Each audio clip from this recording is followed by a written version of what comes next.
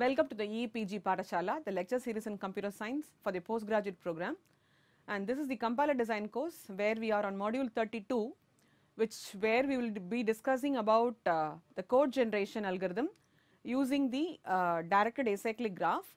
And the next thing which we will talk about today's module is the dynamic programming approach to code generation. So the objectives of this module are to understand the code generation algorithm from a DAG and to learn the dynamic programming approach to code generation, where we will be looking at a contiguous piece of execution in a bottom up fashion, where dynamic programming strategy is adopted for computing the cost and choosing the appropriate instruction. So code generation from DAG. So the previous modules we have talked about constructing a DAG and how this DAG can be labeled using which is nothing but assigning it the label as the registers required to compute a particular interior node. And then we have also looked at how to reorder the DAG so that the instructions can be done in a faster, can be scheduled such that the total cost of instructions is going to be less. And in addition also we have seen that if you reorder the code, it also avoids the spilling of registers where we have to swap to and from the registers. So that is also avoided if you try to reorder the statements of a particular basic block. Now here this algorithm uses a recursive procedure on a labeled DAG, and it considers code generation based on the labels assigned to the nodes. So this is the basis for branching and choosing the appropriate instruction. So here we are going to use a stack of registers which is called as R stack, and that R stack will have registers, number of registers required. Now we already know that the root of the DAG basically contains how many registers are required to compute that particular root node. So which essentially is nothing but the total number of registers required to compute a particular basic block.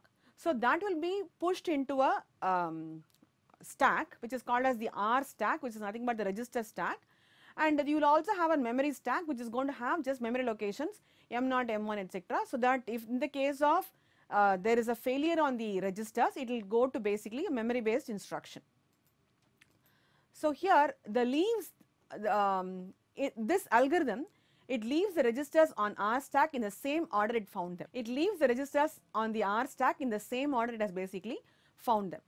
So the function we are going to use here is called as a swap, where it will look at the R stack content and then it interchange the top two registers on the stack.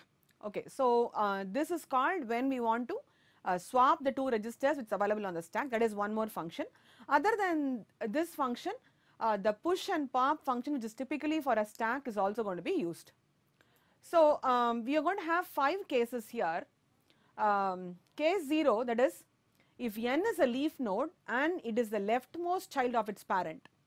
So that is one situation where we generate just a simple load instruction, where we will simply move the particular register into particular variable into a register. So that is the first simple case, case 0. And case 1 will be where we have a subtree of the form for which we generate code to evaluate n1 into a register R, which is available in the top of the R stack, and followed by the instruction operator name R. So this is the next case where we will look at generating the second statement corresponding to the simple code generators function, where you have opcode and then some the name of the variable followed by the register. That register is available in the top of R stack.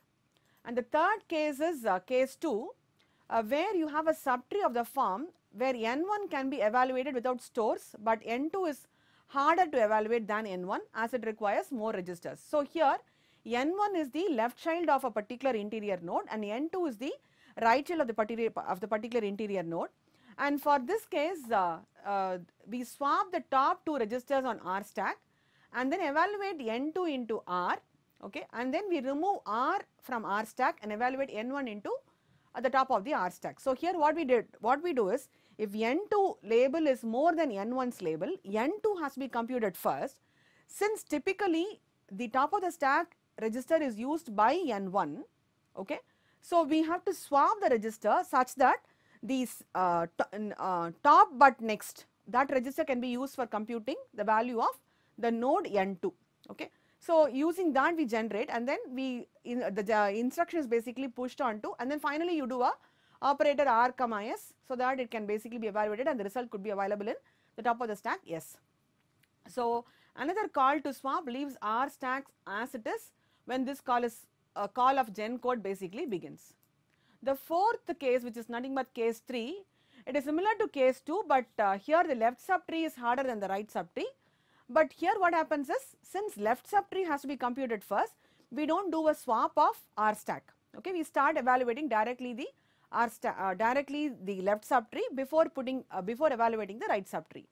And the last case is, it occurs when both subtrees requires r or more registers to evaluate without any store. That is, here we already know how many registers are required to compute a particular DAG. Now supposing the number of registers available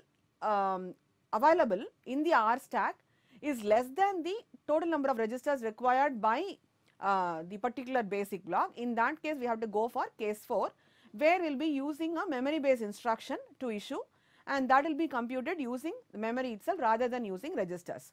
So here to support this case, what we do is we have to have a stack of memory, where again it is going to be a stack of memory. So T0, T1, T2 etc. will be available there. So this is the last case. Now the algorithm here is very simple, where this is case 0. So case 0, what are we looking at? We are looking at simply issuing a move command, where n is a left leaf representing an operand name and n is the leftmost child of its parent, okay. It is a leaf node and it should be the leftmost leaf of its parent. So in that case, I simply say issue a command, move the variable name onto the register available in the top of the stack, top of R stack. So supposing if I have the variable name as A and R0 is my top of the stack register, I will issue a command here, move A comma R0. Now this is the terminating case, and the other case will be if n is an interior node whose operator is OP and whose left child is N1 and right child is N2. So this is the scenario. In that case, what we do? We have to look at case 1, 2 or 3 or 4 basically. So what will I do? I will check whether if N1 is heavier or N2 is heavier. If N1 is heavier, I will call case 3. If N2 is heavier, I will call case 2. And if I am not able to match the number of registers, I have to call case 4. Now case 1 will be called on one particular situation where label of N2 is equal to 0. That is, this is going to be a special case where I will be looking at the last but the last level of a particular DAG. So label of N2 means what? We already assigned the labels to N1 and N2 such that if N1 is a left child, you assign, and if it is a leaf, you assign a value of 1, and if N2 is a right child, you assign a value as 0 if it is a leaf node. So that resulted in computing an interior node, which is the last but one interior node, can be computed with just one register. So that is the reason here we are going on to case label of N2. Now before looking at whether it is left heavy or right heavy, we have to check whether am I computing the last but one level of my DAG tree, okay. So that is what we are trying to look at here. So if label of N2 equal to 0, then let the name be the operand be represented by N2, and so then you have to call gen code of N1. So in that case, what you do is you have to look at gen code of N1, meaning that call it with the left child, call this algorithm recursively with the left child. So in that case, again it will come to this scenario, because typically that case it will be case 0, where you will be having a left leaf and then you have to issue this command, and then followed by that you have to issue this operator command. So when I say label of N2 is equal to 0, I am talking about a situation where it is nothing but the interior node happens to be the last but one level of the DAG. So that case, what will I do? I have to compute the left child by moving that variable into a register, okay, and then that is what is done by this particular statement out here, the gen code of N1. This will typically end up with this, or it can basically be called with something else also, but ultimately speaking, this is what is going to basically happen. It can basically follow under case 2 or 3, but to be on a very simpler note, it will be the last but one level if that is going to be your situation. So it will basically call this first, which will be essentially this instruction of move command, and then followed by then I have to do an op. Okay, so that is also done. So the next one is case 2. In case 2, what we do is we will check whether the label of n1 less than label of n2 less than label of, and label of n1 is less than r. Okay. So here label of n1 is less than label of n2 means I am talking about where n2 is heavier. So this is what we said as case 2.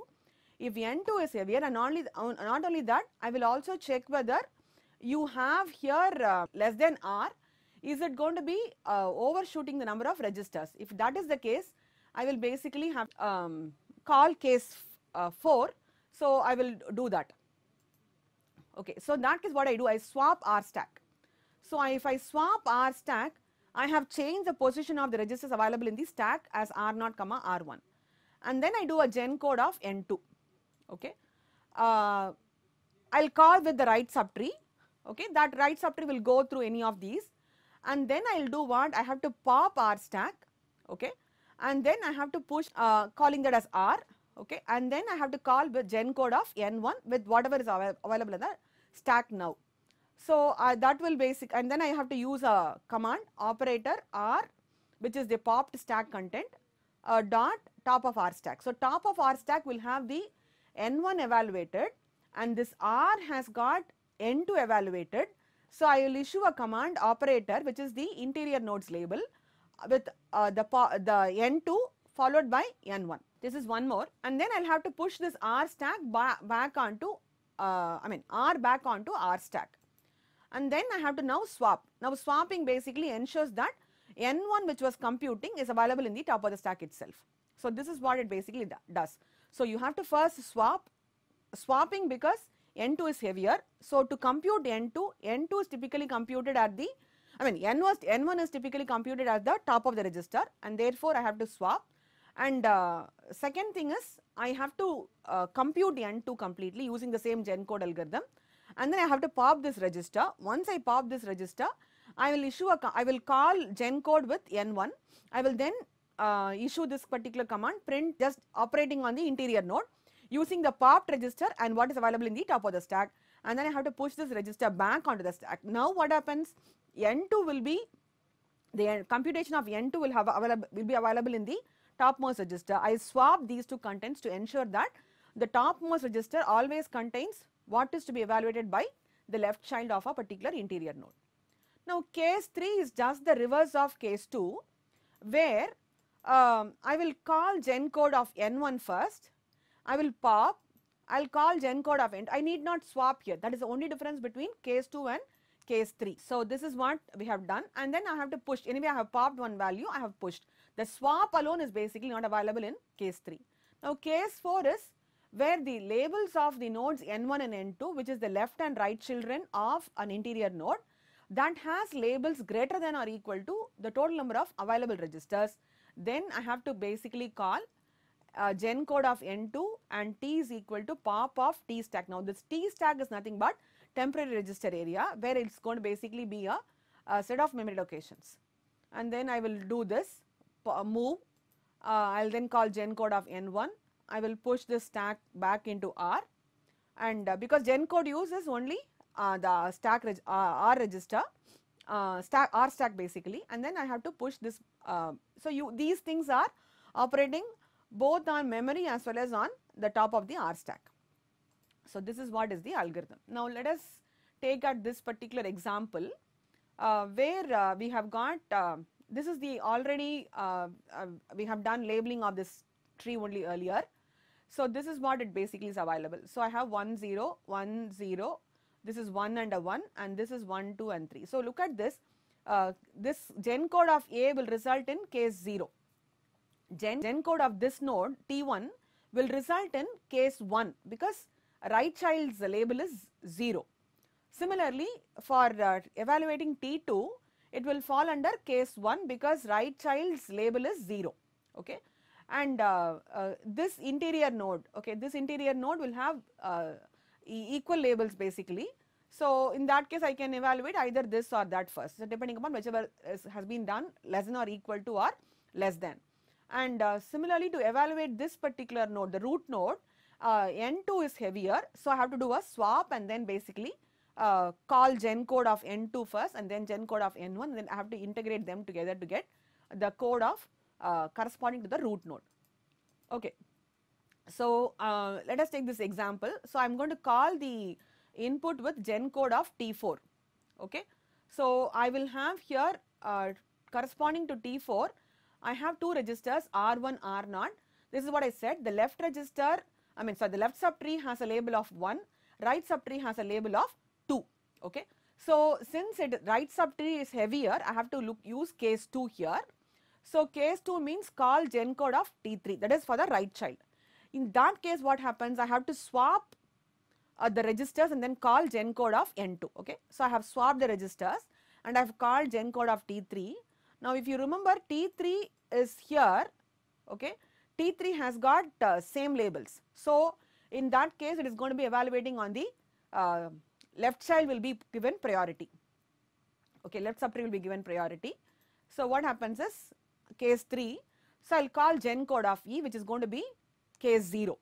So if it is case 0, I will simply issue a move command, okay, and then the control will get transferred back to T3. It has to continue at where it left, it is a recursive call.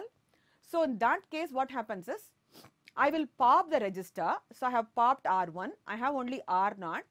So gen code of T2, that is the interior node. So that case the interior node will have a left label as 1, right label as 0. So if the right label is 0, I have to simply call gen code of C, which is again case 0, and then this is the command for gen code of C, and then I have to call print add D comma R0, because that is how basically this case will terminate. So again it will fall under case 1. So case 1 will call the left child and then issue this command. So this will complete this particular situation, and then gen code of T2 will be subtract R0 comma R1. This is corresponding to this particular swap, gen code of E case, okay. This corresponds to gen code of E case.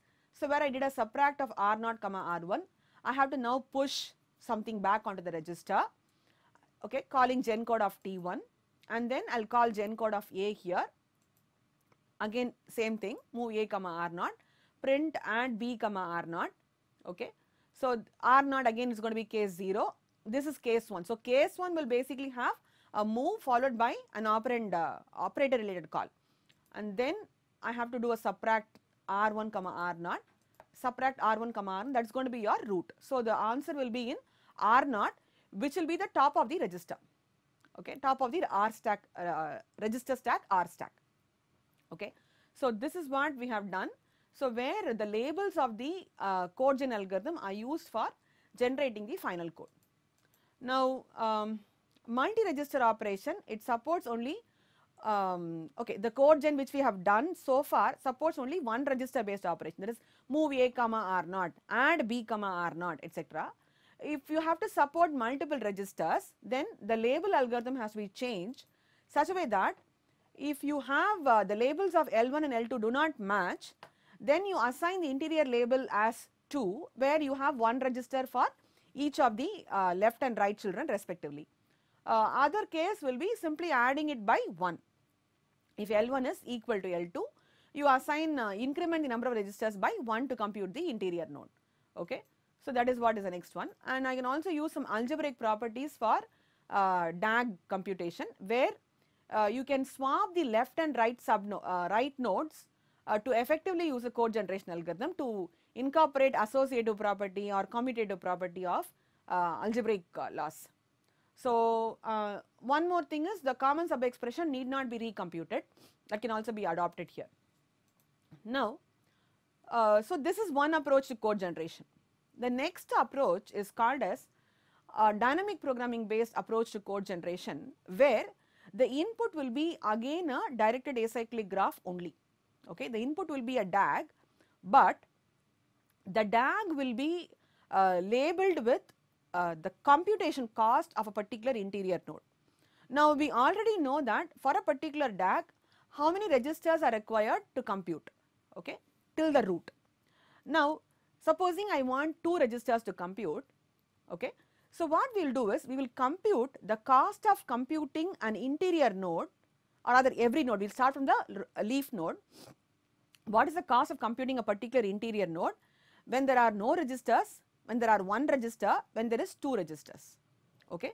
So, we will compute it as when there are no registers, when there is 1 register, and when there are 2 registers. We will just check that and we will assign the cost there. Now, this cost computation is done on a dynamic programming strategy. That is, dynamic programming strategy means what?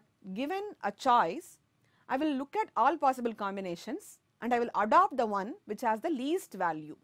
So, in this case, my overall aim is to reduce the instruction cost. So, what I would do is I will check whether whichever is cheaper, I will use that cost as a basis for computing a particular interior node with that many number of registers, okay. And it is a bottom up fashion, it is a bottom up approach.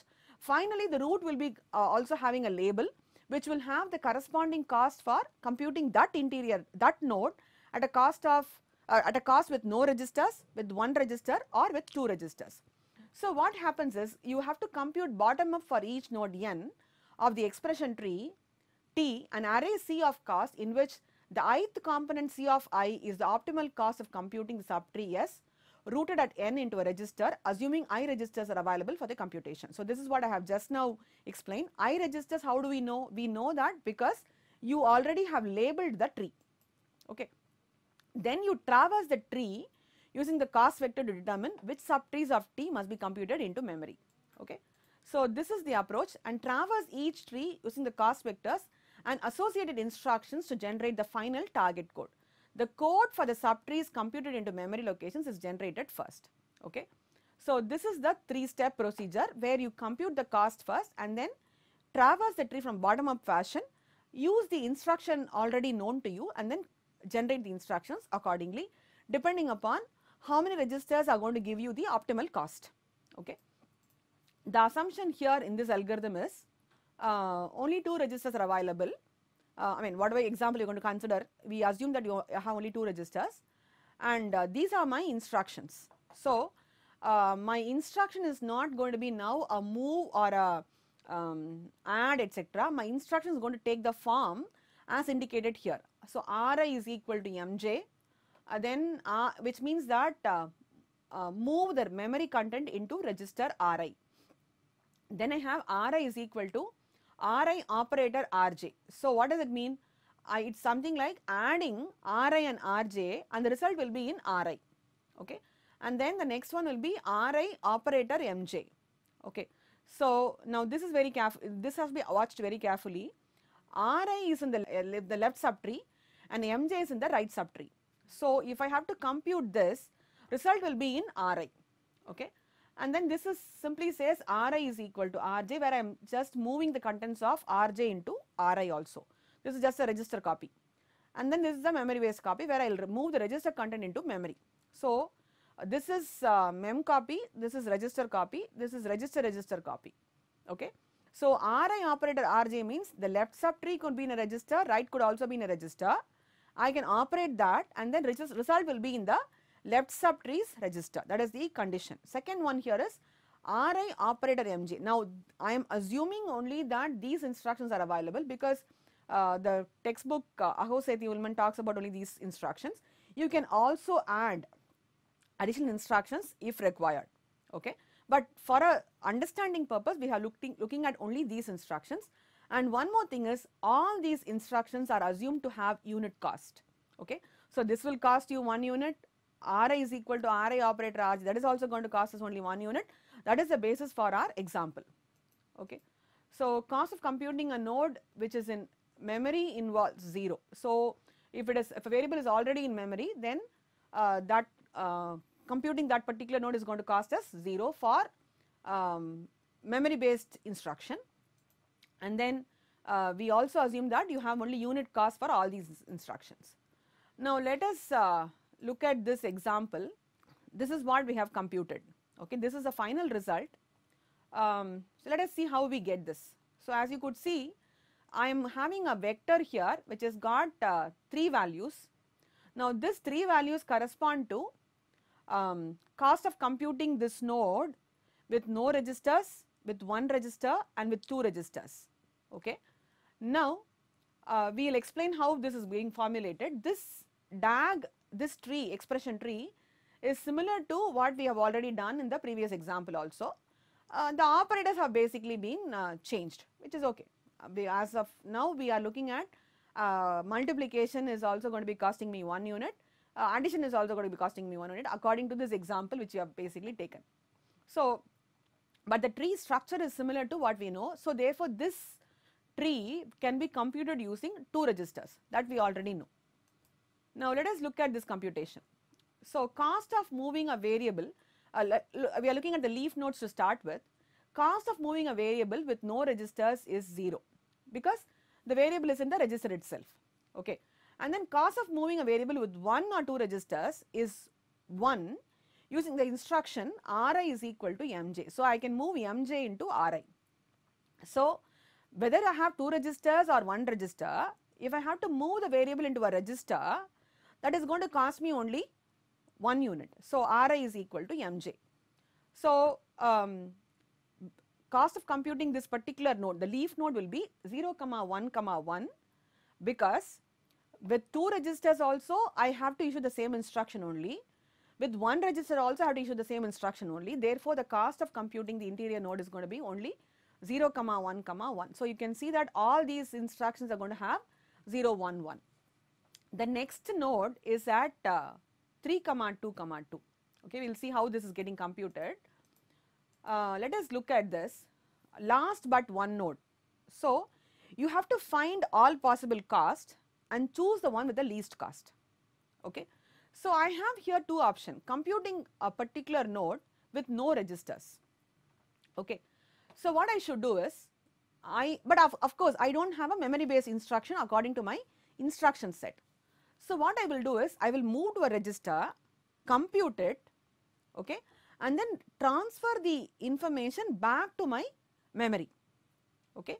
So, the instruction would be, I can move Mj to Ri, I can do a Ri operator Mj, result is an Ri, move Ri back to Mj. So, this is the next option. So, this is going to cost me 3 units. Alternately, I can say Ri is equal to Mj, Rj is equal to Mi. So, I am going to get 2 variables into 2 registers Ri, Rj, and then I can say Ri is equal to Ri operator Rj, and I can say Mj is equal to Ri. This is going to cost us 1 unit. So, totally this will cost me 4 units, whereas this will cost me only 3 units. Okay. Since this is going to cost me only 3 units, I will choose that as my representation. So, I will use this. So, dynamic programming is used basically here where I have 2 possibilities. I will choose the one with the least value. So, using cost of computing the last but one level node with no registers will be 3. So, we had a 3, 2, 2. So, that is the 3 here. Okay. The next one is with 1 register. Okay. With 1 register will be exactly similar to this, but I am not moving this value back into the memory. Okay. That is the only thing I am trying to do here. So, this is the same thing. This is because it is already in memory only. So, I have to move it to register. I can then use Ri is equal to Ri operator Mj. Since I can use 1 register, I need not move this back to memory. Okay, that is going to cost me 2 units.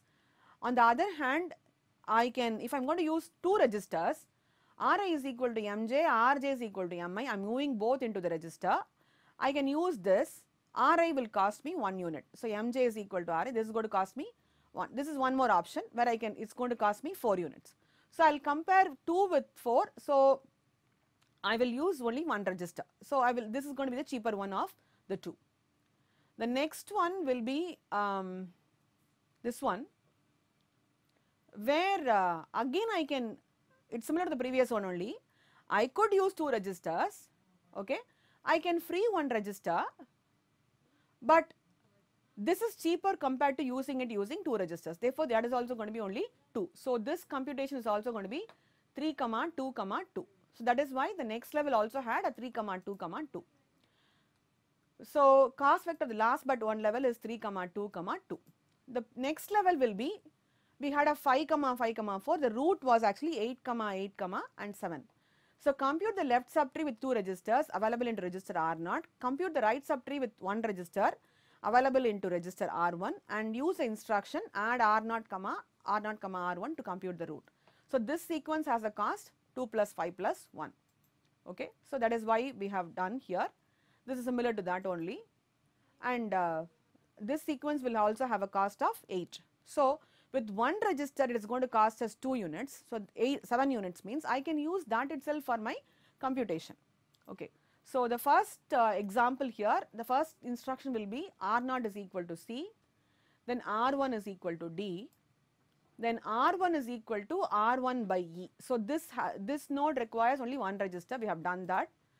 Then its parent R0 is equal to R0 into R1. Now I want R0, but R1 could be reused. So R1 is equal to A, R1 is equal to R1 minus B, R1 is equal to R1 plus R0, which is the root computation. So this is going to be computing in this particular fashion, where I am going to use only 2 registers with a computation cost of totally, so as you can see 1, 2, 3, 4, 5, 6, 7. So we saw that the root had a 8, 8, 7 with 2 registers. So if you assume, we have assumed unit cost for this computation. So each, I have 7 instructions, all will basically is going to cost me 1 unit each, means I am going to have a cost of 7. So this is what was done with the dynamic programming approach. So where we kind of had multiple possibilities of computing cost, and then we chose the one with the least value. So on summarizing this module, we have looked at the DAG based code generation algorithm, where we looked at the labels which was assigned to all the nodes.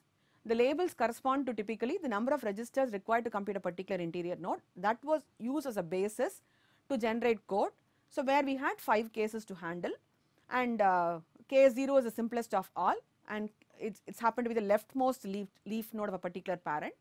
And then case 1 was where it is the last but one level, and case 2 was a left heavy subtree, and case 3 was a case 2 was a right heavy subtree, and case 3 was a left heavy subtree, and case 4 is the labels of the interior nodes has a value greater than that of the number of registers available.